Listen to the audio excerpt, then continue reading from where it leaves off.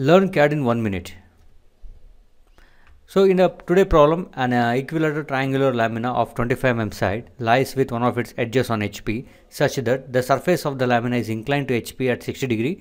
The edge on which it rests is inclined to VP at 60 degree. Draw its projection. So first we will write the data in 3 steps. So in the first step we need to take the resting condition, that is plane it is resting on HP, and shape of plane it is triangle, and position is edge as they mentioned in the question, resting on HP and one of its edges. And second step we need to see surface inclination.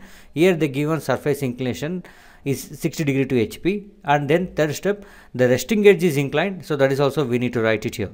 And coming to solution, first we take on the resting condition, and then the surface inclination we have to make 60 degree, and the resting edge AB is inclined to VP. Like this we need to place. Okay, this is the brief of this problem. Okay, thank you for watching. Subscribe the channel if you like the video.